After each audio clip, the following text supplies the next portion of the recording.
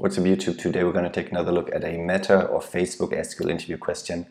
This one's marked as medium. Let's get into it. Now this one's called number of conversation and it's about WhatsApp, which is part of Meta. Our task is to count the total number of distinct conversations on WhatsApp. Two users share a conversation if there's at least one message between them, and multiple messages between the same pair of users are considered a single conversation. We have one table called WhatsApp messages, which contains one row per message sent. That's the timestamp in there, date, message ID. That's how I get that it is one entry per message. And we have a message between U1 and U2, which seem to be IDs for users. U probably stands for user. And we have a message sender ID and a message receiver ID. So we know who sent that message to whom. And as you can see, we have multiple entries for U1 and U2. We also have U2 sending messages to U1 later on and to other users. So that's what we have. Let's take another look at the question statement to be absolutely clear what we need here. Two users share a conversation if there's at least one message between them. And our task is to count these conversations. So if U1 send a message to U2, and that's all there is, we count that as one conversation between these users. The other way around, if U2 sends a message to U1, we count that as conversation between U2 and U1 or U1 and U2. And that is part of the issue. It doesn't matter who sends and receives the message, we still count it. And if we were to count that pair U1, U2 and that pair U2, U1, that would be incorrect because we need to, these are the same people, just one is sender or receiver, and we're just caring about conversations here. Multiple messages between the same pair of users are considered a single conversation, so even if there are 10 messages in the thread, in the chat, it still only counts as one conversation. That's pretty clear, but I think that the issue here is who's the sender and receiver, not counting them twice. All right.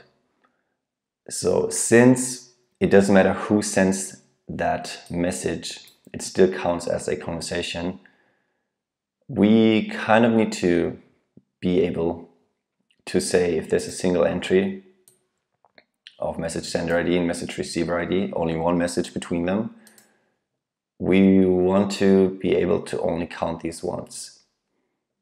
And in order to do that, we need to come up with a rule on about which user ID goes first.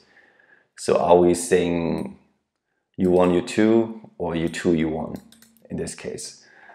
And I think it makes sense. You could do basically whatever you want, but I think it makes sense to have the smaller ID or the smaller number first. So I'd say U1, U2 and say that's the identifier for that conversation. So we could concat these and just make that one combined string or just look at the pair, but we need to come up with a rule. And I'd say for this one, I'd take message sender ID should be smaller than message receiver ID. And even though these are strings, we would still be able to put them in order and say one comes first in the alphabet. If we were to sort that by alphabetical order, the lower one should be the one first. And that way, even if we have these entries U2, U1, U1, U2, we would be able to reduce them to 1 by saying message sender ID should be smaller than receiver ID. Okay. The other thing we need to do to be able to do that is to create that bidirectional conversation thread. So if U2 sends a message to U1, our pair would be U1, U2. But since sender ID should be smaller than receiver ID, we would filter it out. We wouldn't see it because U2 is bigger than U1. And if that was the only message of the conversation, we wouldn't be able to pick it up. So a trick that can often be done in these message questions or friend relationship questions is just to turn that order around and then append it to the table. So you just get a mirrored version of that table where you change sender and receiver and append it to the end. So that's what we're going to do here. I'm just going to write it out because it's always the same format. Not selecting star, but sender ID and message receiver ID. That's our normal version of the pairs, sender and receiver. And then we're going to do union to just append these rows below again in the opposite order. So we're going to do message receiver ID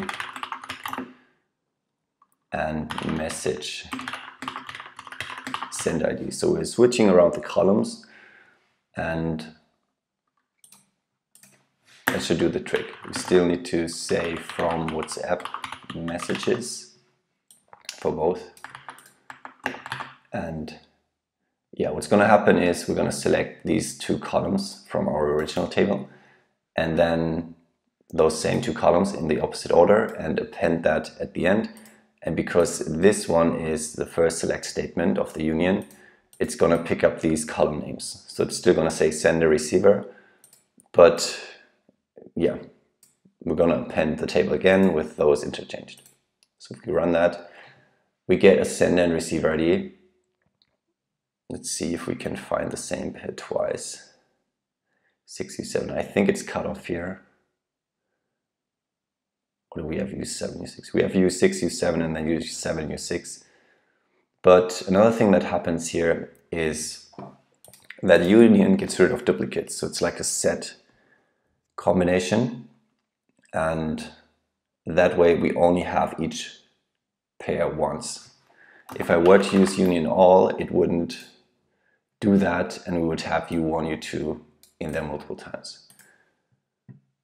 I think I want to use union because in the end we're supposed to count the total number of distinct conversations, and yeah, that can be done by using the count distinct at the end or just using union instead of union all. And I think if it were a huge data frame or just table, then it would be better to filter that out first and use union here and reduce the data here before we do that count. So that's our base. I mentioned that condition of saying and sender ID should be smaller than receiver ID.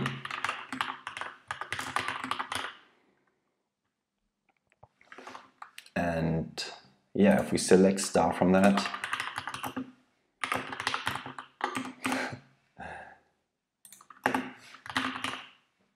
then we should get less pairs. We have U6, U7, but we don't have U7, U6 in there anymore. And that way we get the amount of pairs. Now, if we were just to say count star, instead we would get the solution, which is the number of conversations between these pairs. Now, the cool thing about this platform StrataScratch is that I can just go to solutions from other users and look at how other people try to solve this question. We have one that is very similar to what I had, pretty much the same, but then here, the one that I upvoted by ULR 2009 is very interesting because I talked about using concatenation before and just making a string from sender ID and receiver ID. And what's done here is even more clever, I think. So if we look at this very short query, we can see that there's no subquery really. It's just count distinct. So yeah, we're going to have to count distinct conversations. But basically this comparison of sender ID being smaller than receiver ID is built into a case statement. And if sender ID is smaller than receiver ID, then we're going to concatenate sender ID and receiver ID in this order. And otherwise, we're going to concatenate receiver ID and sender ID. So we're going to do the same switch around thing, the same switcheroo as I did, but this is done in one case statement. So what's going to happen is, yeah, we're either going to select, basically we're always going to select the smaller ID first. If the smaller ID is sender ID, then sender ID, receiver ID. If that's not the case, then receiver ID is the smaller one, and we're going to do receiver ID, sender ID. So we didn't have to do this union and then reduce it. We just switched them around directly in this case, which is very clever. And by doing this, we only have to select this one column, which is a concatenation of sender ID and receiver ID in either order, and then look at how many distinct versions of this field we have. And that's pretty much it. Very clever. Now that's pretty much it for that question. If we look at the official solution discussion, the solution is going to be very similar. It just uses a CTE instead of a subquery, but the same ID being smaller than the other idea that I've been using and this other solution from that user has been using. Now I found this problem very interesting. It uses union if you go for that solution, which is very common in meta interview question apparently.